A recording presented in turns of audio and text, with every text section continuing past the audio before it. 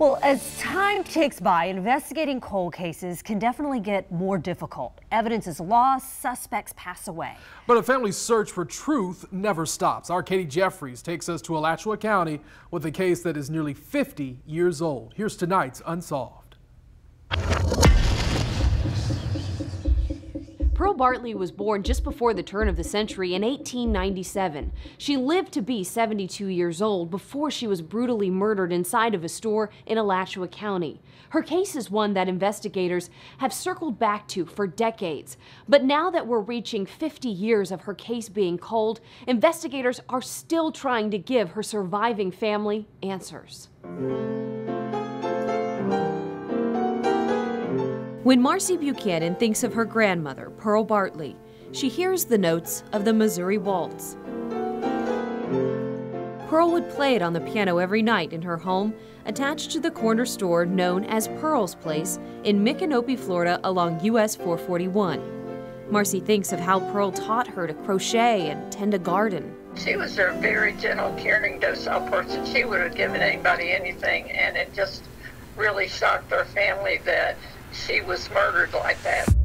It was October 27, 1969. A couple stopped at Pearle's place around 6 that evening and found a gruesome scene inside. Pearle had been strangled to death. Cold case homicide investigator Kevin Allen with the Alachua County Sheriff's Office says deputies set up roadblocks and canvassed the area, and they heard one thing over and over again. And that was that there was a blue or black motorcycle that many witnesses saw at the scene at or around the time of the homicide. For a small rural town, no one recognized the motorcycle or the man on it. Described as a white male, around 5'10", stocky, but with a helmet covering his face. The case would go cold for decades, until the 1980s with the arrest of Carlton Gary, a convicted serial killer known as the Stalking Strangler. His victim type, elderly females. Investigator Allen says in 1969, Carlton Gary was a resident of Gainesville, just around 12 miles from Micanopy and Pearle's store. Allen went to talk to Carlton Gary about Pearle's case as he sat on death row. He made admissions to almost every crime he'd ever committed, including robberies and burglaries, but he said he was not involved with any sexual murders of elderly white females in Florida or the state of Georgia. We did ask if Pearle had been sexually assaulted, and investigator Allen declined to comment on that. Carlton Gary was put to death by lethal injection in 2018. But Allen wasn't done looking for answers. He contacted the FBI to use its next-generation identification fingerprint technology, which takes fingerprint photos from cold cases and enhances them to be run through a database. So what I asked the FBI to do was to take the latent lifts that we had taken from the Pearle Bartley crime scene and compare against Carlton Gary and his accomplices. And that came back negative, but it came back with a hit on another individual. That individual was a man named Austin Felker.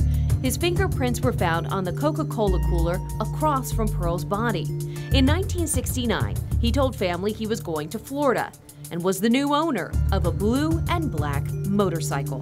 So we can't say for certain whether Austin Felker was a killer or simply a customer. Felker has since died, but Allen says in investigating Felker, he found him to be a hustler and a con artist, but there was no violence in Felker's record. So with both potential suspects deceased and the original evidence gone, the question remains, who did it? It's an answer Pearle's son, grandchildren, and great-grandchildren all want to know.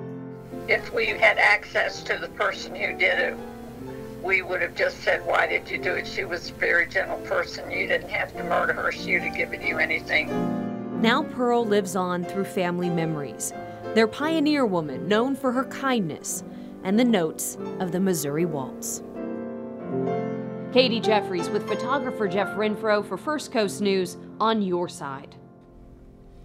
And if you know anything about the robbery and murder of Pearle Bartley in 1969, contact the Alachua County Sheriff's Office or Crime Stoppers.